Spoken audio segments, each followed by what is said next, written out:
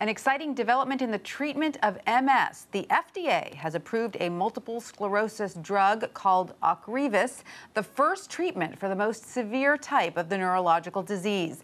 Tom Burton, who covers the FDA for the Wall Street Journal, joins us now from Washington with more details. Hi, Tom. Thanks for being with us. Hi, thanks for having me. So, Tom, what exactly is this new drug approved to treat? It's approved to treat about 15% of the 2 or 3 million people around the world who have what's called primary progressive multiple sclerosis. These 15% are people who, unlike the majority of people with MS, in the majority, the disease comes and goes. It flares up or it remits. In this primary progressive form of MS, it comes on steadily. It can be immediate and overnight, or it can progress over years, but either way, it's a steady progress, and it's considered the most severe type of MS. For this 15%. And so this treatment, is it a once-a-month drug? How is it meant to be taken? And what is the cost for the treatment? So I believe it is once a month. It's an injection. The cost is $65,000 a year, which is clearly going to be a big issue.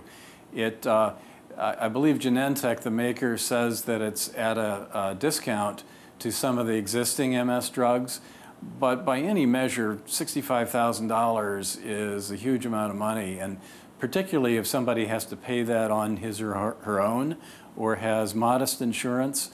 I mean, I know from reporting in the past that people who've been on drugs that were $4,000 or $5,000 a month have simply had to stop taking them or take them half the time, and obviously it doesn't have the effect if that occurs. Yeah, that cost is quite high, as you pointed out. Will those who have insurance, will their insurance cover the entirety of it? Well, I imagine it will. I think insurers are in the process of making that decision. In many cases, companies who make drugs are starting to negotiate with pharmacy benefit managers, such as Express Scripts. But in a case like this, where it's a new drug for an illness that was really untreatable before, I don't think most insurance companies will have any choice but to use it. Sure. Now, how is the MS community reacting to this news? They must be pretty excited about it. Yeah, you know, so I haven't been in touch with the MS community prior to yesterday, or at least for a long time. I've certainly had a lot of dealings with them in the past. But I do know from just talking to folks last night that they're just super excited. They're over the moon. And these people with this very severe type of MS, they've looked at the advent of a dozen or more treatments that have helped other people with this relapsing remitting form of MS. They've seen all these other treatments and kind of been jealous and kind of thought, well, why not me? And so this is the chance for them to get some treatment. Absolutely. And how effective has this treatment proven to be? It's one thing to get FDA approval, but how much can these patients actually expect to see their MS improve? I think it's pretty dramatic. Honestly, I have not had time to study the numbers yesterday.